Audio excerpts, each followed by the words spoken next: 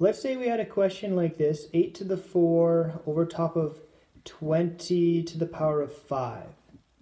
Okay, now I know that it's intuitive for some of you guys to say, hey, look, the answer, we can just cut that in half, like say 4, we could do 4 to the power of 4 and 10 to the power of 5, or cut that in half again and say that's like 2 to the power of 4 and 5 to the power of 5, because I'm just taking down my fraction, right? Like, that's how we do things. Well, we're not sure if that's true, so we're going to test it out, okay? Because this might not be correct. Let's see. First of all, we have to remember that 8 to the power of 4 is really 8 times 8 times 8 times 8. I stretched it out because I know that I'm going to be doing more stuff here. And the bottom is 20 times 20 times 20 times 20 times 20. Okay, just for fun, by the way, you can always say times 1 at the end, just in case you need an extra 1, you know, you never know. Okay, next line, what we're going to do is split the 8 up into its prime factors. We're going to use our factor trees. So 8 is a 2 times 2 times 2, and a 20 is a 2 times 10, and a 10 is a 2 times 5.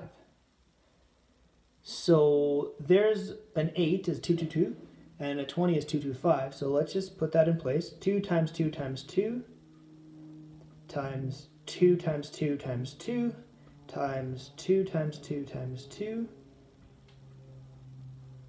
times 2 times 1. What the heck?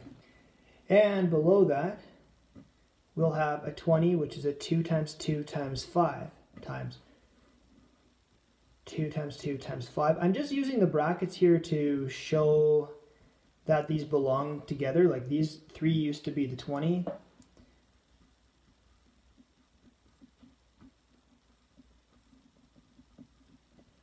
All right.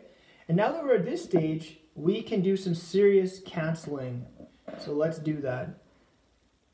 These cancel out, those cancel out, cancel, cancel, cancel, cancel, cancel, cancel, and that's that. So what we're left with here is on the top we have a 2, 2 times 2 times 2 times 2. Okay, so we have 2 times 2 times 2 times 2.